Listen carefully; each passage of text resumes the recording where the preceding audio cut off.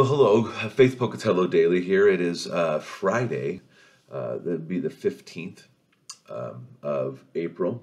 We call this Good Friday, although many bad things happened on this day to our Lord and Savior.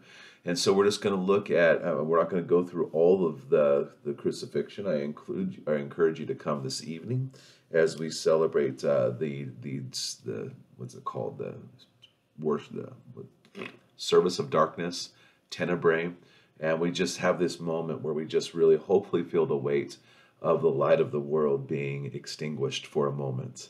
And so that makes just Sunday all the greater.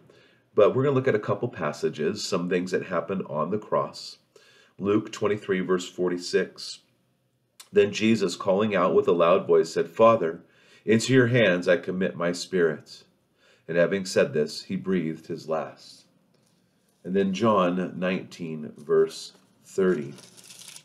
Jesus on the cross, doing what he promised that he would do, what he came to do after he breathed his last. Right before that, verse 30 of John 19. When Jesus had received the sour wine, he said, "It is finished." And he bowed his head and gave up his spirit. So he says, "Father, receive my spirit, it is finished." Probably said it is finished first, and then, "Father, receive my spirit."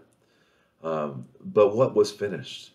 What he came to do, what God sent him to do, what God the Father and he and the Holy Spirit purposed to do. And that was to have him take the sin of the whole world. God made him who knew no sin to be sin for us, that we might become the righteousness of God in Christ, because death could not hold him. And so we're in this moment of tension right now where he has died, and we're getting ready for Sabbath, and so they're trying to get him off the cross so that they can bury him before Sabbath day, so they're not doing any work on that day. But just to take for a moment and imagine that all your hopes and all your dreams, all your thoughts of a reigning king and Messiah that you had in this person of Jesus Christ now is there lifeless, bloodied, and beaten.